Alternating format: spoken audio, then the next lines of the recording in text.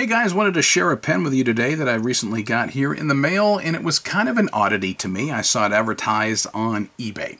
So I went ahead and figured I'd go ahead and give it a try. Moonman. I've got several of their pens already, so I figured, why not? Let's give it a try, because I've been pleasantly surprised at a decent quality that I've been able to get with the Chinese manufactured Moonman.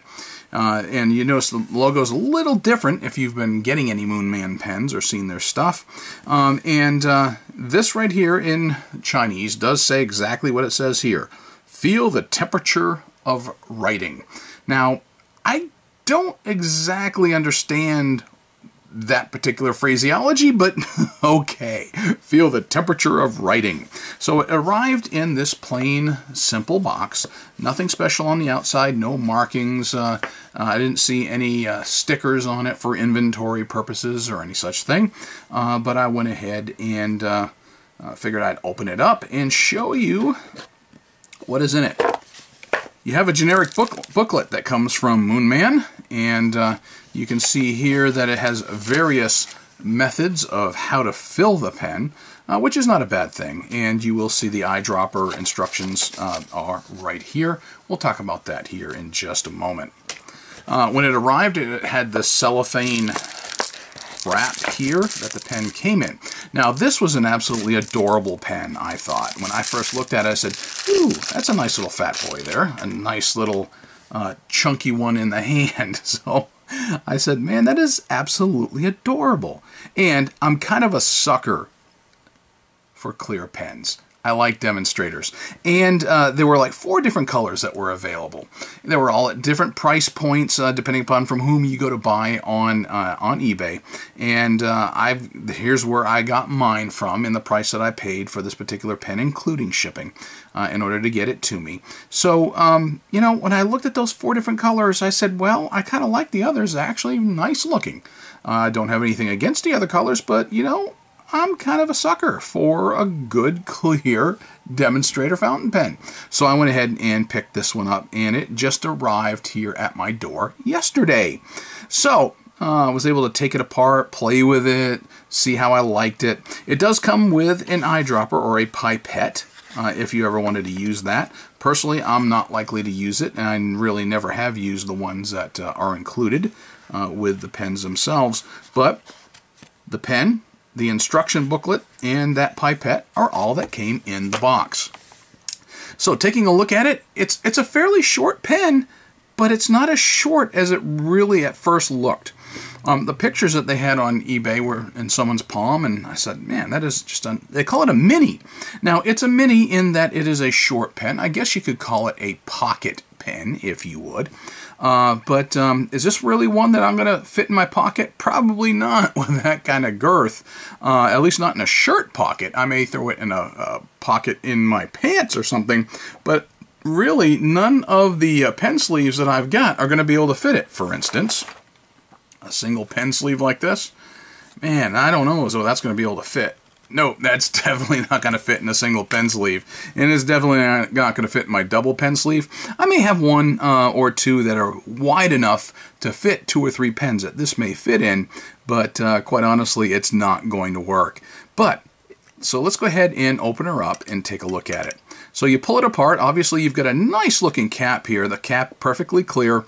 And you can see right here the threads are up here for where this section actually would screw in. So the screw action does not happen here at the end of the cap. It happens up here inside right there. So these threads right here at the end of the section actually meet up here, and that's where you've got the thread action to go ahead and secure that pen inside that cap.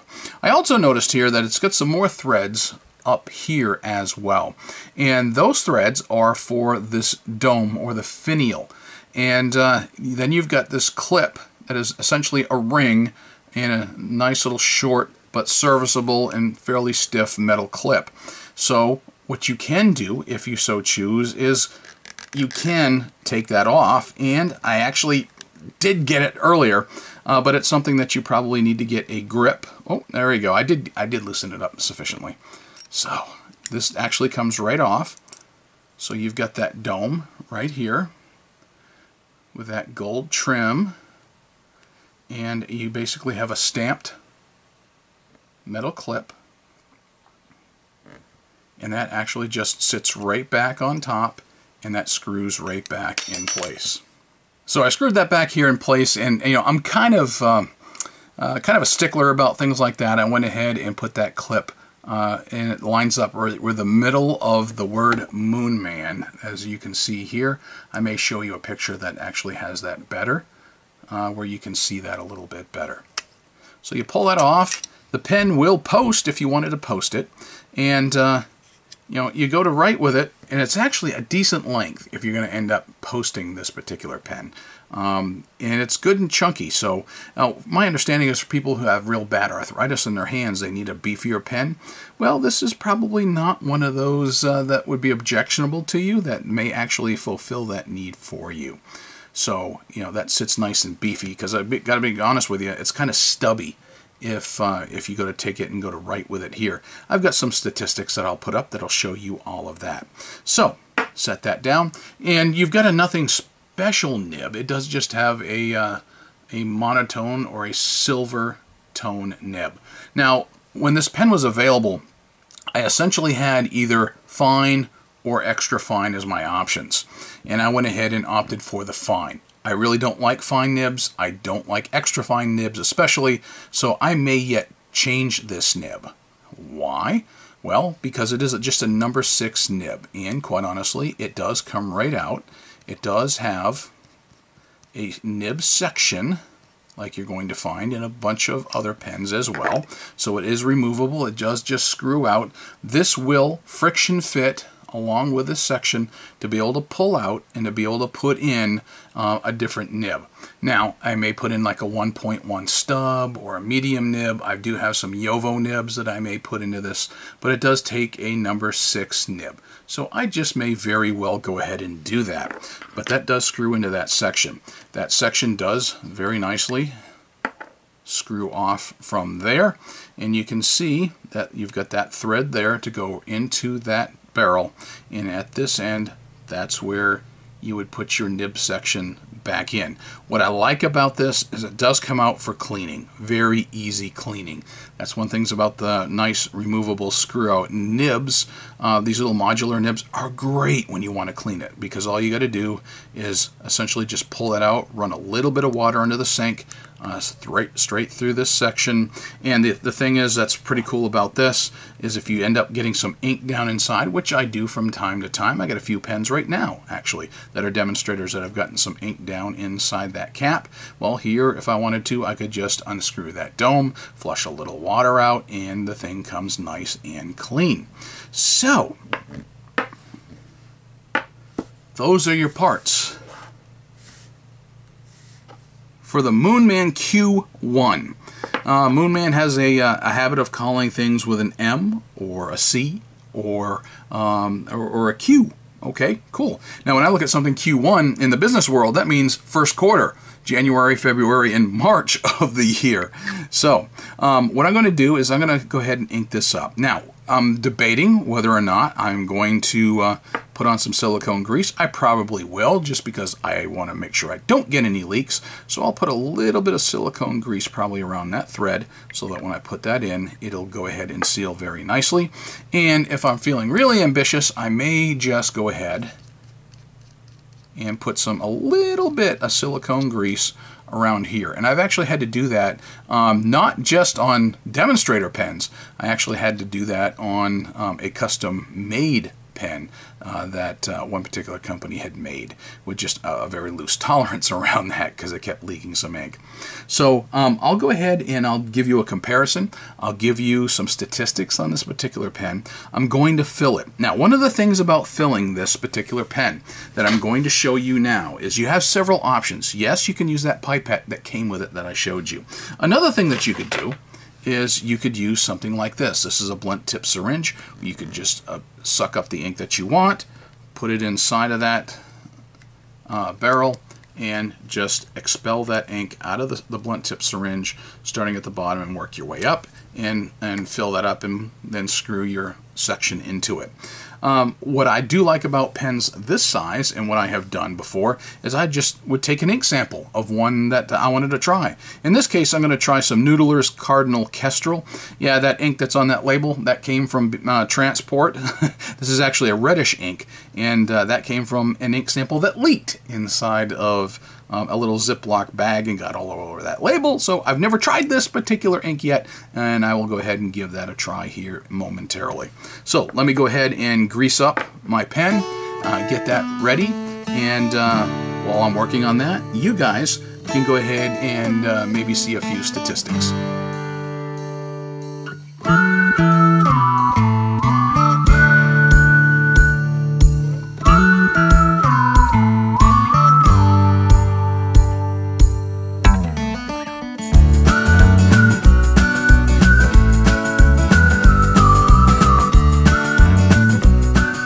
I did was I took this little tiny jar of silicone grease and I put a little bit on those threads. I did put a little bit on that that modular nib in there, so I do have that greased up and ready to go. I've got that nice little hole right here ready and open, so I'm going to set that down. And one of the things, you better be sure that you're not going to have more ink in a sample than that will hold. I already know that this is probably about a 2.5 mil fill, and these are 2 milliliter ink samples, so I should be good to go. So I'm just going to do this deal right here, turn it over, and voila, I've got some 2 to 2.5 mils right there. I'm going to go ahead and screw that down in.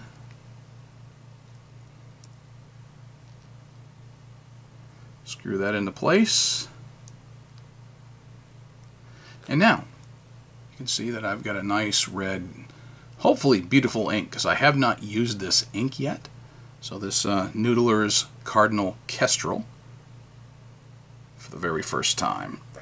Let's go ahead and set that down. So he's a big boy. He will sit in that tray and take up the entire width of that tray. But how does it compare? Well, let me show you a couple other pens, and I'm going to start with other Moonmans. The Moonman M2, some of you are familiar with that particular pen. That's also a demonstrator. You can tell I have an affinity for demonstrators because there's the Moonman C1. I decided not to go ahead and eyedropper that one. Just didn't feel like doing it. Let's go ahead and look at another allegedly pocket pen that is a demonstrator. How about this one right here, the Stipula Passaporto? And you can see the size difference. I mean, this absolutely dwarfs the Passaporto. Then again, most pens do. So, but if you're going to look at other pocket pens, how about like a Vaco Sports? Let's see, go ahead and put those down in so you can see. Look how skinny those ones are by comparison if you're going to look at a pocket pen. One more Moonman, the Moonman M600. Obviously a very different design of pen for the Moonman. To put this all into perspective, a pen that should be very known by a lot of people, this right here, if you want to put that in, will be a Schaefer Pop, the Darth Vader edition. So you can see just how big and wide that pen is to this. The absolute girth of this particular pen. So I'm going to let this sit for a little bit. I'm going to see if I can get some ink down through that section and see if I can get some ink flowing. And then we're going to see how this, this big, beautiful, fat baby will actually write for me. And I'll see if I actually like it, because if I don't, like I said, I'm going to change out that nib and maybe put in something that's more my style. Maybe something that's more of a medium and something a little bit smoother. You never know. I don't know how smooth it is yet. It may be a fantastic fine nib, but I just don't know yet.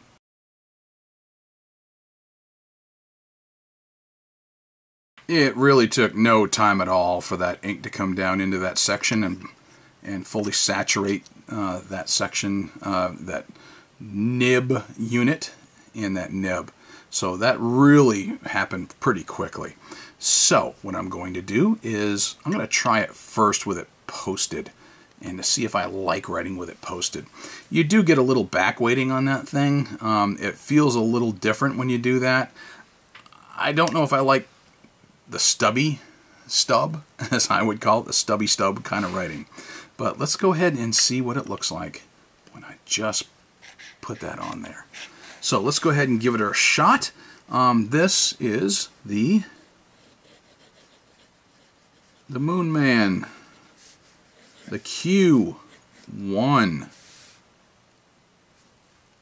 This is a fine nib, and it definitely does live up to that description of being a fine nib.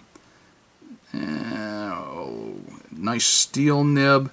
It's not the smoothest thing. You know, if I'm going to keep the fine nib, I would actually personally sit here with a little bit of micro mesh and spend a little time smoothing it out.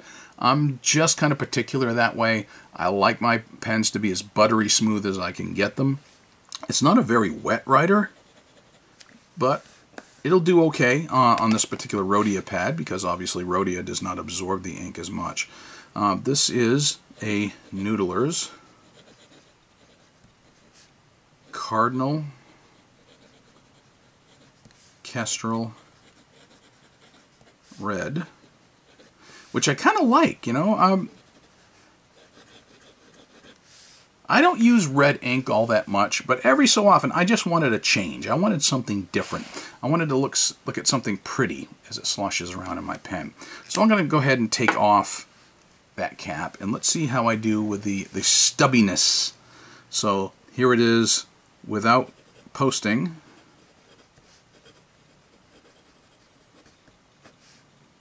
I can tell you I definitely like it posted better. I can feel that almost kind of cramping my fingers. I can feel that in my fingers, writing it stubby like that. So it's definitely, for me, it's going to go better being posted when I go to write with it. So, you know, like I said, fine nib, okay. I would rate this as an okay nib. Definitely not a high quality nib. I would say that if you like a smooth nib, you might want to upgrade your nib. Whether or not you can actually get just a nib to be able to screw in there, I don't know. I do have others that are removable like that. I wasn't going to go through them all and try them one by one, because that's a lot of cleaning. And I have a couple that I know that I like, so that when those pens actually run out of ink, I might go ahead and try them. But this is just, it's an okay nib. You know, I paid $23 or so on eBay. I understand that you can find them also on other sellers. I know some people have been finding these on Amazon, eBay. And I actually had to have this shipped in to me direct from China. It surprisingly didn't take as long to get here from China as other pens did. It actually got here faster than I thought it would. Now, some other things I'm going to have to figure out about this particular pen is how I'm going to store it, because I don't know if it's going to fit in my pen drawers with the kind of girth that I've got on this baby. I mean, it's bigger and fatter than my 149, than some of my other oversized pens, just in terms of sheer width and diameter of the cap and of the barrel. So I'm going to have to find out how I'm going to store this this bad boy. But the Moonman Q1, I mean, if you're looking for kind of a novelty, something that's just plain adorable. I mean, this is a very pretty pen. And like I said, I'm a sucker for clear pens, for demonstrators. I love to look at the ink slosh around, the air bubble go back and forth. It's just me, something that I enjoy. I've just got a real soft spot for them, and I accumulate a bunch of them. And yeah, I keep accumulating, and I keep accumulating them. So I figured the Q1 would be worth the effort, and I'd get the chance to go ahead and share it here with you. I do like the gold trim. I kind of like the workmanship that went into it. Some people would complain about the workmanship when you look here and you actually see that little kind of a point on the end of the drilling into that plastic on that barrel or that acrylic, because it actually shows the drill bit and comes down kind of a point. Some people are sticklers about that and think that it should be flat if it's going to be quality. That does not bother me whatsoever. I mean, if that's the biggest complaint you've got about a pen, you know, they're mass produced in China, and you know, we're kind of glad that we can get these at a decent price. I mean, I like this as much, if not better, than that Stipula Passaporto. It's a little better to write with. It's bigger and holds a lot more ink than the Passaporto does as well. Maybe not a lot more, but it definitely holds more ink. So anyway, there you go. That's my take on the Q1 by Moonman. Moonman has been doing a fairly decent job on some of their pens. They're not upper end pens. They're definitely not, you know, the bottom of the barrel. They're actually halfway decent quality.